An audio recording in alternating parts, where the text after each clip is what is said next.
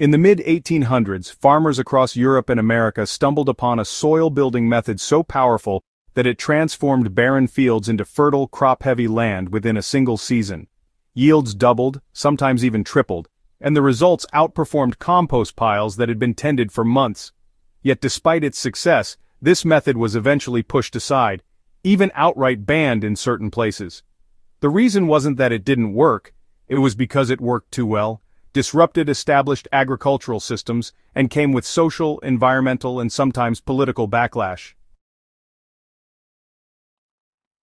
This is the story of that forgotten trick, why it once vanished, and why modern gardeners are rediscovering its potential.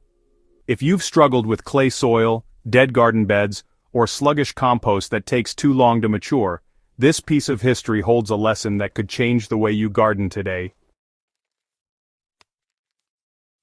Stay with me, because by the end of this, you'll know how to apply the principles behind this banned method in your own backyard, and why it still holds the power to outgrow compost. The soil trick revealed. Night soil and urine fertilizers. The banned soil trick of the 1800s was the widespread agricultural use of what was then called night soil, human manure, and urine-based fertilizers. For centuries, this practice was common across Asia and parts of Europe. Farmers collected waste from cities and rural households, treated or aged it, and applied it back to fields. The nitrogen, phosphorus, and potassium in these materials created an immediate fertility boost that compost alone often could not match. By the 19th century, with urban populations booming and industrial farming expanding, the use of night soil was scaled up massively. It was cheap, renewable, and powerful. Farmers reported crops that outperformed those grown on manure-treated or compost-fed soils. In fact, the fertility of certain regions in China and Japan for thousands of years was attributed to this closed-loop system of recycling human waste into soil. But in Europe and America, despite impressive results, the practice drew fierce criticism. The opposition had little to do with productivity, and everything to do with perception and public health. As cities grew denser, human waste disposal became more complicated. Without careful treatment, pathogens spread through improperly handled night soil, leading to outbreaks of cholera, typhoid, and other diseases. By the late 1800s, governments across Europe and North America began outlawing the practice in favor of sewage disposal systems and chemical fertilizers that were becoming widely available. Chemical fertilizer companies, rising in influence and profit, pushed hard against traditional waste-based farming. The discovery of Chilean nitrate deposits and later the development of synthetic nitrogen through the Haber-Bosch process made human and animal waste seem backward. What had once been the cornerstone of soil fertility was now branded unsanitary, dangerous, and old-fashioned. By the early 20th century, night soil had all but disappeared from Western farming. Despite its downfall, there's no denying the effectiveness of this banned trick. When handled properly, the nutrient density of night soil far exceeded that of traditional compost. Urine alone contains nitrogen levels comparable to commercial fertilizers, along with phosphorus and potassium in soluble forms that plants can absorb almost immediately. Compost, on the other hand, is slower to release nutrients and often requires larger quantities to achieve the same fertility boost. Compost is excellent for building soil structure and feeding microbes, but when it comes to delivering an immediate shot of nitrogen and phosphorus, the old methods of waste recycling had few rivals. Farmers in the 1800s weren't exaggerating when they said it outgrew compost. They saw results that could mean the difference between hunger and plenty. Today, gardeners and soil scientists are, re-examining these banned practices through a modern lens. While raw night soil is unsafe and remains rightly discouraged, the principles behind it still hold value.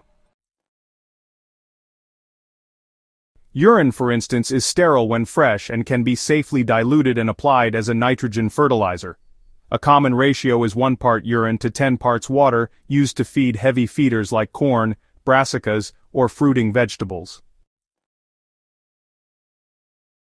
This simple practice, sometimes called liquid gold, is making a comeback among organic growers who value sustainability and low-cost inputs.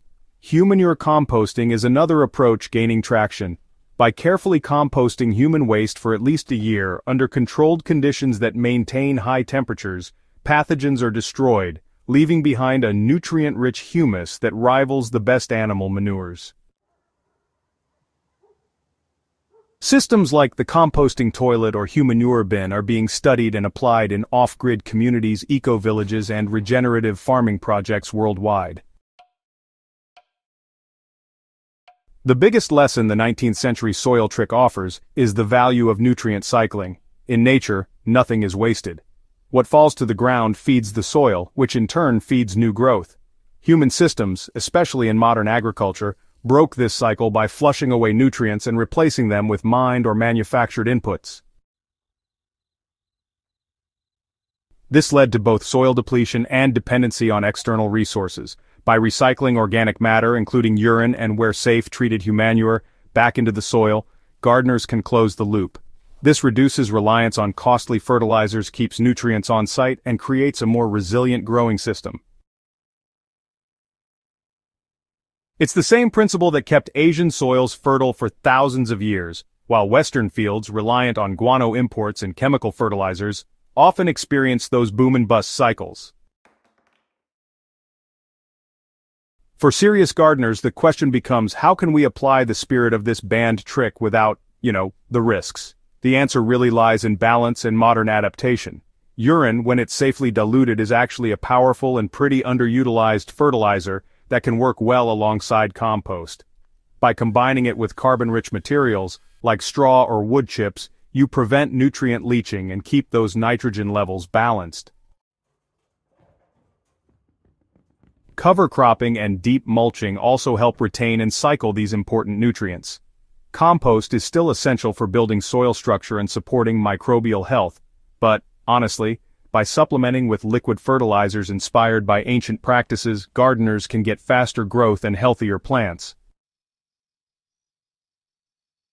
As modern gardeners face rising costs of fertilizers, degraded soils, and the challenges of climate change, revisiting the lessons of the past is not just curiosity, it's necessity.